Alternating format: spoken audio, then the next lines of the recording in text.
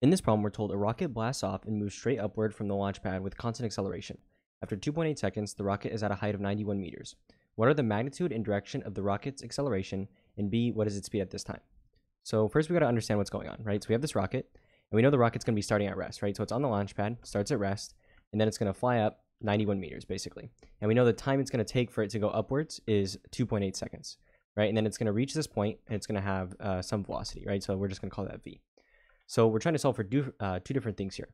For A, we're trying to find the magnitude and direction of the rocket's acceleration. So for A, we're trying to find the acceleration.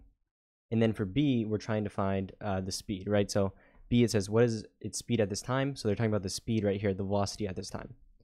So we're trying to find acceleration and velocity, essentially. Let's just go ahead and start with A, though. So for A, we're trying to find the magnitude and direction of the rocket's acceleration. So what we're trying to do is solve for acceleration, and the way we're going to do it is by using kinematics, right? So we're going to use the kinematic equations and then plug in the information we're given in order to solve for it. So first, let's just write out our given. So what information are we given? So we're given how long this is going to take, right? So we want to imagine like an interval. So the time this interval is going to take is 2.8 seconds. So writing that down, 2.8 seconds. We're given that. We're also given the initial velocity, v sub 0, which is 0 meters per second, right? Because we know it starts at rest. And when something's at rest, it's not moving. And then we also know how far it's going to travel. So we can call this delta y, or the change in y. So it's going to be changing in y 91 meters, right? Because we imagine it starts at 0 and then it goes 91 meters. So its change in y is 91 meters. And then what we're solving for is a. And since we're given three of the three kinematic variables, what we can do is plug them into one of these equations and solve for a. So if you look at the equations here, we're given t, we're given v sub 0, and we're given delta y. So you see these say delta x, but imagine x can be y. It doesn't really make a difference. So if you look at the equations, we're going to be using this one, which is basically delta y equals v sub 0 times t plus 1/2 a t squared, right? And the reason we're using this one out of the other ones is we're trying to find a, right? We have delta y, we have v sub 0, and we have t. So we have every variable we need, and a is the only one left, so we can solve for it.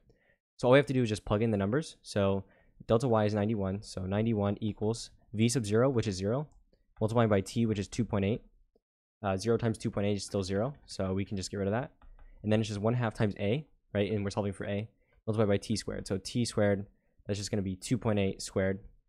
And so what you want to do is just go ahead and multiply both sides by 2. And if you do that, you can get rid of the 1/2, right? So multiply this by 2. 2 times 90 is just 180, so this is just going to be 182. And then you're just going to get 2.8 squared times a. And so what we want to do now is just divide both sides by 2.8 squared, right? Because we want a by itself.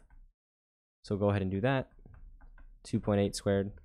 So you just want to do 182 divided by 2.8 squared.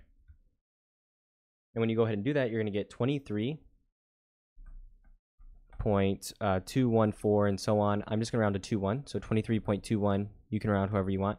And then the units for acceleration is meters per second squared. So acceleration is going to be 23.21 meters per second squared. So when they say magnitude, they're just talking about the absolute value essentially, and then they want the direction. So keep in mind the direction is positive.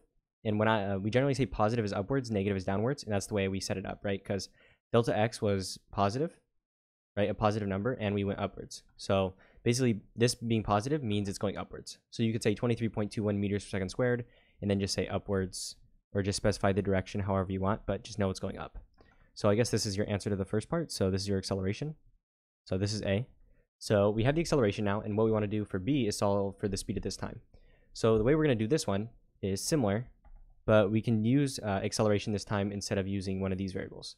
So keep in mind, we're going to use kinematics for this one too to solve for V instead, right? But we can use A instead of whatever variable we want to use, right? So A equals 23.21 meters per second squared. Just rewriting all the variables. T equals 2.8 seconds. V sub 0 is still 0 meters per second. And then delta y is still 91 meters, right? Notice we have 4 out of the 5 variables, so we just have to pick an equation that has v, right? And if you notice, this one doesn't have v, so we can choose any of these. The one that's easiest to solve, though, in my opinion, is just the first one. So v equals v sub 0 plus a times t, right? So we're going to be solving for v. We just need to plug in v sub 0. We need to plug in the acceleration. We need to plug in the time, right? And we have all those. So v equals v sub 0. V sub 0 is still 0. So really, it's just going to be the acceleration multiplied by the time. So the acceleration is 23.21, right? Solved it for the last problem and multiply how long it goes for, right? And so it's going to be for 2.8 seconds. So you just want to do 23.21 right? And then multiply by 2.8. So 23.21 times 2.8. When you go ahead and do that, you're going to get 64. You're going to get V equals 64.988. So you can round however you want. This is about 65. So you can just say 65, and then the units of velocity are meters per second. So 65 meters per second, that's going to be the velocity after 2.8 seconds, or when they reach a height of 91 meters. But yeah, so this is going to be your answer to B. So 65 meters per second. And then your answer to A was 23.21 meters per second squared, and then upwards. But yeah, so these are answers, and hopefully you found this useful.